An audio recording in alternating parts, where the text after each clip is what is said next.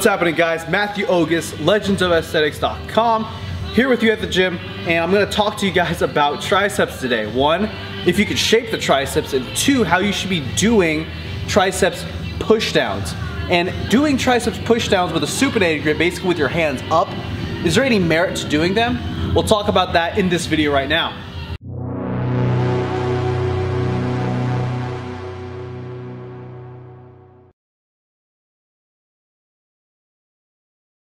You're wondering why is my shirt off? It's usually not, and I'm fat as fuck.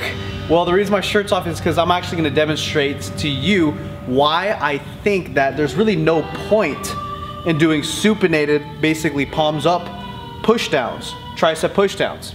Now, first of all, let's talk about shaping the triceps. Can you shape any muscle? Can I shape my glutes? Can I shape my abs? A lot of people will tell you yes. Generally, people that are trying to sell you something, or B, they might not really understand how the body works. Basically, your muscle builds and your muscle grows off of this genetic blueprint that's pretty much wired at birth.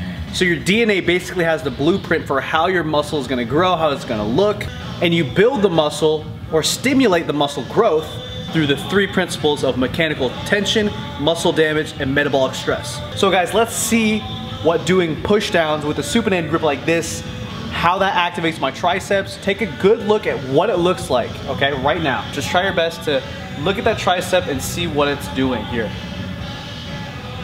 First of all, you have to understand that the job of the triceps is to extend the elbow, extend that arm. I'm sure you've been told by somebody out there that by doing pushdowns like this, you're targeting the back of your tricep, the back of your arm, this right here. But in reality, the activation, the use of the long head of the tricep is dependent on the joint angle right here. So I'm using more and more of my long head the higher my elbow is, like this. This position is best for if I'm trying to hit that long head. This position is the least amount of activation for that long head. Automatically, they're wrong by telling you that this is a great long head triceps exercise. In fact, you're better off doing something like this for your long head of your triceps, the back of your arms. Okay guys, you saw what doing this does to the tricep. You see that it looks this such way. I'm gonna do something right now, guys. I just pronated my hand.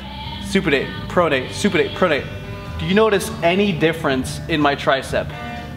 There's no difference whatsoever in how my tricep is used. There's no difference in its function right here. Its job is to extend this elbow. So no matter if my hands are like this or like this, it looks the same. It's being used exactly the same. What do you get by doing this? You're not able to handle as much weight. You might as well have a comfortable grip on an easy bar or something like that with the over grip, pronated grip, so you can handle more weight, hit that tricep right here, the lateral head, much better. Let's see what that looks like by using an over grip. It looks exactly the same. And guess what, guys? This is like 2 times easier. I can handle much more weight using an over grip, a pronated grip, than a supinated grip. Now, why is that though, you know? When it comes to your bicep, supination and pronation has a gigantic effect, right? See? That's simply not the case when it comes to the tricep though, guys. You have to understand that supination or pronation of the hand is gonna affect the tricep in no way. Therefore, you might as well use the strongest position possible, the most comfortable position possible in terms of your hands. An over grip with a comfortable bar, probably an easy bar, so you can handle the most amount of weight possible. I haven't plugged anyone in a really long time, so I'm gonna plug Sunseat Sebastian of Sebastian Fitness Solutions, I believe.